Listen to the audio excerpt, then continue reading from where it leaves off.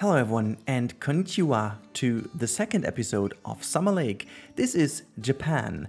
Welcome to Japan. Today we are going to build a Japanese macaque habitat, but this is only the animal that goes in here. Furthermore, inspired by Disney again, we do something way more big than only a macaque habitat. We are building a little Japan, and the idea behind this build is a little Japanese town that is more classical, a bit more historical rather than modern, and is inspired by a lot of these mountain villages that go a little bit more towards the Mount Fuji. And Mount Fuji itself is also a little bit of a topic on today's video. Before we really start talking about what I'm doing, let me just get some service stuff done. So first of all, this episode will be fairly long, and I already did way too much, and I already did cut out more than 50% of the footage, which is just ridiculous. And that means also I will first of all not talk you through the entire episode, so I will only have like halfway through my commentary, maybe even less, but you will get a real-time part at the end. So for those of you who love to skip to the end, you can do this and see the work in progress result, because that's the second thing. We are not going to finish this entire thing today. I would say though it's like 80% done. It's already pretty damn good, and I like it a lot, so most of it is done, but I just need some time to finish it off. It's just some minor things, minor tweaks and stuff like that. So for the final cinematics and tour and just looking at it as a finished status, I just need some time, and the plan is to deliver on the weekend 2 episodes of Summer Lake. I think you guys might be up for it. So it's gonna be Japan B if you want, or Japan 2. I do not consider this as an entire new episode. I won't make a time lapse. I will only show you the finished result. Most of the things is going into making the habitat work, because as of now the area is more or less done, but the habitat itself is not really working because how the climbing works in the game. But yeah, now let's talk about this habitat and what is the inspiration for it and how is the setup. Now you can see that I'm building a little Mount Fuji over here. Now this is just resembling a little bit of a, actually you can basically take every mountain with a snowy peak if you want, but it's just like very subtly inspired by Mount Fuji as something in the distance you can see from, for example, Tokyo. And the idea about this is that in many of the great photos you can find on Google, when you just Google for like landscape Japan, which is kind of the stuff I do before I approach some stuff, you basically always have Mount Fuji in the background. Very small, but even though this is a gigantic mountain, which is the reason why you see it on most of the wonderful images, and therefore I wanted to give this thing the proper place that it deserves, and I wanted to put it exactly in this point here, and this is also why we are starting with it. I really figured that, you know, that way I made sure that this gets a central point over here, and it is kind of a little mini weenie in this area, even though it's not going to be the main weenie over here. But what am I telling you? Guys have seen that from the thumbnail potentially. Now, as for one of the special things of this area, we are going to talk about these hot springs over here. Now, one of these things I wanted to tackle and maybe just kind of raise the bar a little bit of things I haven't done yet. There's one thing I found when I was looking for natural habitats of the Japanese macaque. There's just one thing you cannot ignore, and this is that these animals seem to be bathing all the time. They just seem to be living in these hot springs. No matter where you look, they're just like chilling in these hot springs while in very snowy conditions. And trust me, I've done already some cool testing in here, how it looks when it's snowing. We will look at this on Saturday. Once I've finally done it, you'll get some very beautiful lovely screenshots and cinematics from that, because it's just looking way too good. I couldn't include this in today's episode because I only have them from testing, and the whole thing wasn't set up at this time, and you know, the final result unfortunately does not work yet, mainly for the reasons I already talked about. Yeah, most of it being the climbing mechanism, which is a bit unfortunate, but yeah. Now back to the hot tubs and the hot springs. I kind of fake them, obviously, because the animals, as they work in game, monkeys do not go in water. In fact, they ignore it. In fact, you can even use it as a natural barrier, and I think I just wanted to kind of create a fake water where they go in. So if you've seen that I've used the forage boxes as as location where they go, as destination that is set, and actually because how this thing works and how the VFX work in a game. The cool bit about this is that basically the game, the animals and the keepers don't really see the water effects at all as being there or as water effects. So they use the forage box simply as a forage box. So they go in and kind of throw the food in, and then everyone is going into the bathtubs and having a bath, it looks like, because they're like sitting in there and eating. But with the VFX effects mixed through it, it looks like lovely little macaques having a little just a little bath. And this is really cool. I think it's one of these things I haven't tested yet, but I think this brings in a kind of a little bit experiential thing again. And yeah, that's hopefully what you guys are here for, and I wanted to make sure that I deliver on that. But yeah, now as we talked about that, let's talk about the next thing, and this is the weenie, so to say. Yeah, it is a really huge pagoda, even though it's not that huge, to be honest. I made sure that the dimensions on this pagoda are somewhat, okay-ish and not too crazy. In general, this area was meant to be a bit more realistic in scale, using a bit more forced perspective to make things appear bigger than they really are, and all these kind of little tricks you would see in Disney parks as well, because again, inspired by Disney, so we should definitely try and just leverage also the techniques that Disney has used in their own parks as well. And so, yeah, they use these kind of landmarks to draw people somewhere. And in this case, I used the pagoda to draw them here, because this is also going to be the central viewing platform. And you can actually see a few things from this viewing platform. And I guess it's really cool because it definitely has a good location. You can also see some other cool stuff from this location later on in this project. If everything works accordingly, I think you will be able to see some cool stuff from this position. And yeah, I'm just like really waiting to see how this turns out. But yeah, this pagoda is relatively detailed, I want to say. I was trying to not go too crazy with the pieces already. I ended up going quite crazy with the pieces in this area anyway, so yeah, it's what am I even saying? My name is Rudy Rencamel, and I use way too many pieces, and I'm not even sorry for that, okay? So you can quote me on that. This is how it is. If you ask Frontier, they already know it, and yeah, well, they feel bad. No, they don't feel bad. I guess they feel good, but anyways.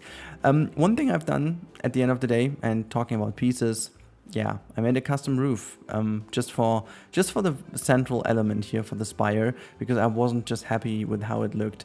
And I think for the perfect look of this pagoda, we needed this kind of rotation in the spire and the size of it, and just in general this kind of spire. And honestly, the bamboo pieces, they are the perfect Asian jingles, and you will basically see me using them through the entire build today. They are my one and only go-to piece.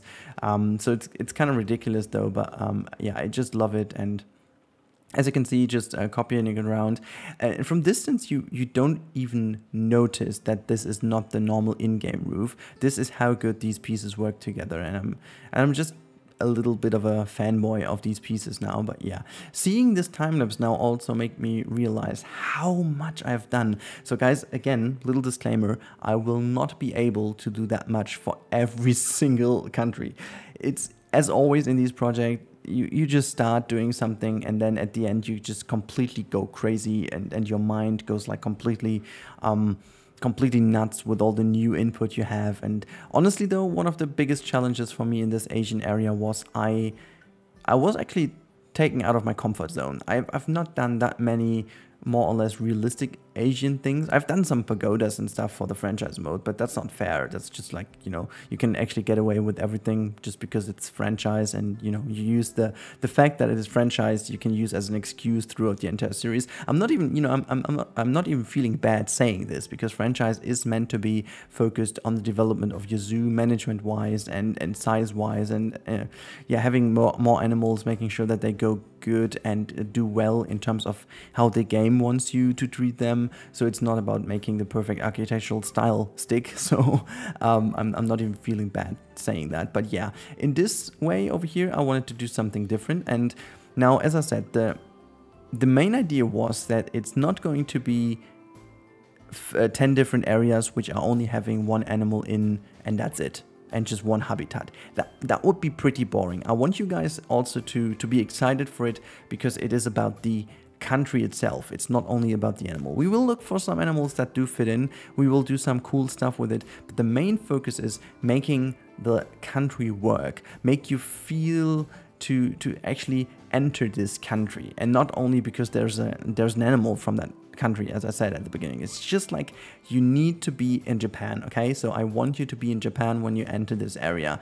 And I think I even focused more on the overall environment than on the habitat itself, which might also have caused the issues I had at the end. But yeah, you can actually tell that I was trying to really emphasize the Japanese architectural style from, as I said, a bit more classical. Wasn't going too much into the modern Tokyo thing. It just, you know, I wanted to make it more classical.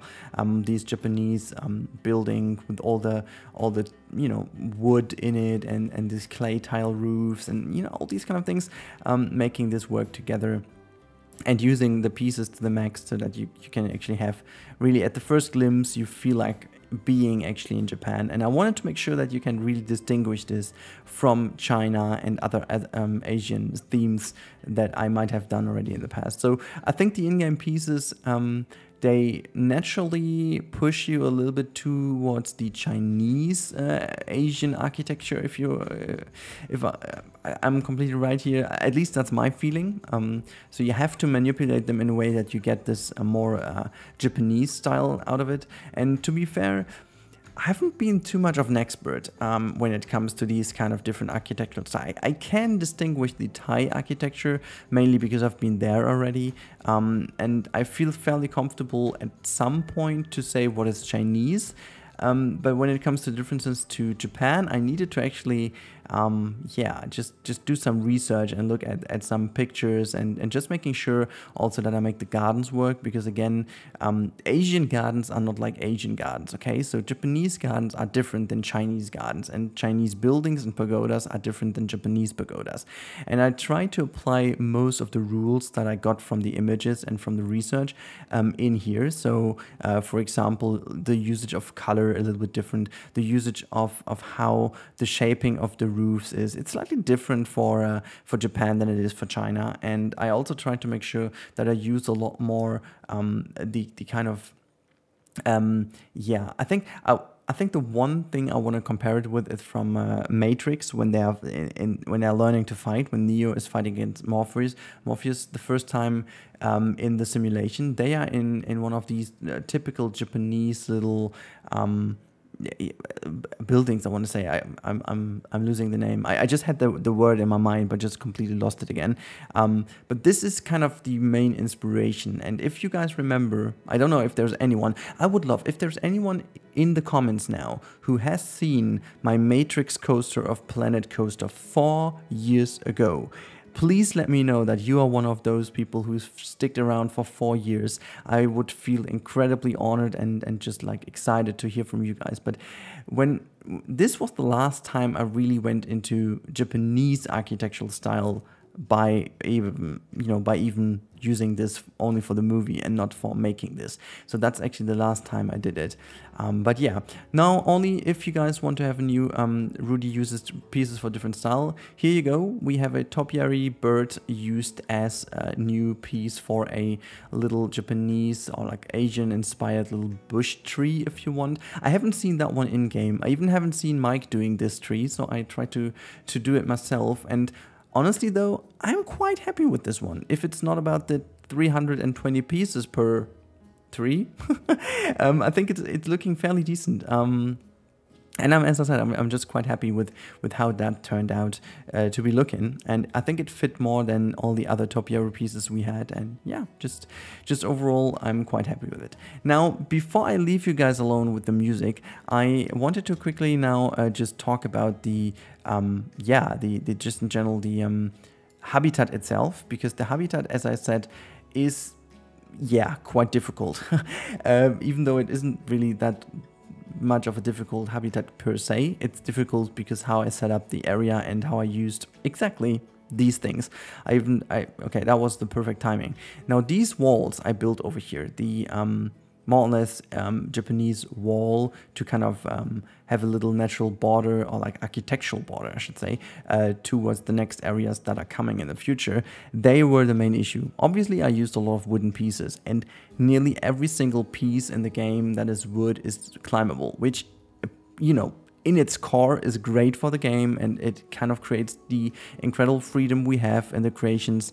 However, we do need this kind of button to make sure that they are not climbable at times, to just decide, because the whole wall is just like one gigantic climbing frame for the macaque, and I have no idea how to avoid that, because it almost seems like they can jump onto it from every single position. They start to completely glitch through it, and all these kind of issues I have are down to this wall in general, and I need to make sure that I do something about this, which I haven't figured out yet exactly. If you guys have an idea, please let me know in the comments down below, because that would be awesome. I don't really have an idea right now. The only idea I will show you later on in the real-time part is a glass barrier just a few meters in front of it, but it obviously destroys a little bit of the overall look and feel. But yeah. Now guys, before I leave you, I really do hope that you enjoyed it already until this point in time. Please make sure to leave as many comments as you can. Let me know all of your feedback regarding the architectural style. Have you been to Japan, for example, already? And can you tell me some little details you caught up and just that I can use in here? Because again, I'm not done yet, and I can just take some feedback. I'm also in talk with Mr. Sylph. He has also been to Japan already, and he's way more of an expert in this kind of stuff than I am. And he's constantly giving me some feedback on that, and I'm really hoping to improve upon his feedback as well. But if you guys have some more feedback, let me know in the comments down below, and let me know what you wish to see for the future of Summer Lake. Until then, I'll leave you alone with the music, and enjoy your day so far. Make sure to stick with me until the real-time part in the end. Have a good time and enjoy.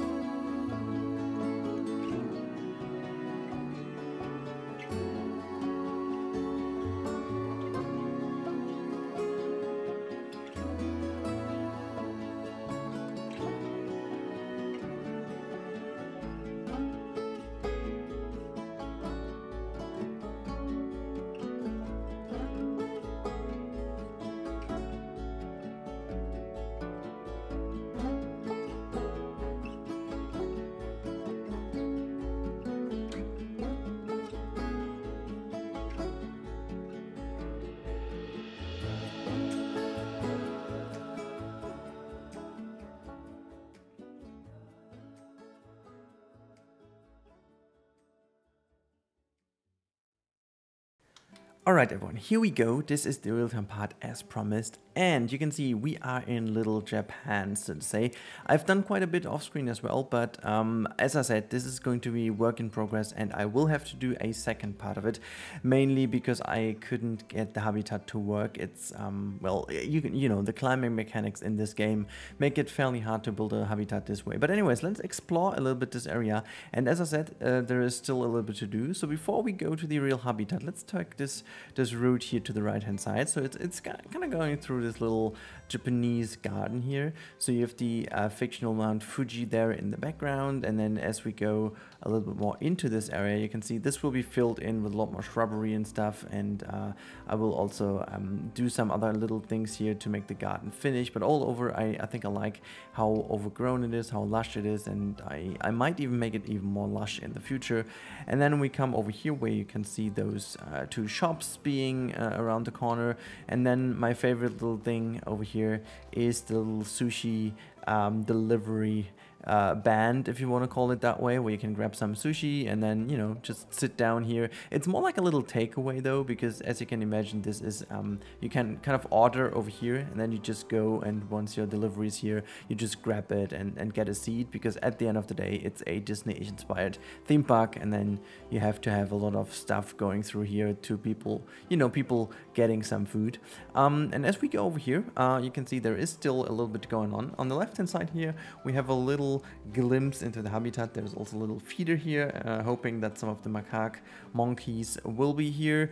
And if we, you know, just go a little bit higher up at this little incline here, you can see there is this big temple, a little pagoda tower showing off for us. There's also not yet filled the little plant to the left hand side, and you can just see that tower, but the habitat is more or less hidden for you, which was still my plan. And then this is my favorite little garden over here. It's just so it's just kind of a little bit crampy and whatnot, but it's overall just very Japanese and just kind of Asian inspired little garden anyways. And I've hidden actually a little toilet block in here so that people do actually go here. I will put a door so it doesn't look too weird indeed, but yeah, just making sure that this all gets some kind of nice views and stuff. You can see the pagoda building, but yeah, you still have some time, guys, to give me some proper feedback on that. Also, this staircase is obviously not fully done yet, but yeah, as you go in here, you get this wonderful pagoda, and from over here you have this wonderful view over the entire area. You can really tell a lot here. You can still see the tree of life in the end, in the background, and you can see all the Japanese little things here. You can get a glimpse of the macaques playing in the background here. This is the idea. They will get a climbing rig over here so that you can see them climbing. I will have to redo all over here with the rock work. It's not meant to be real.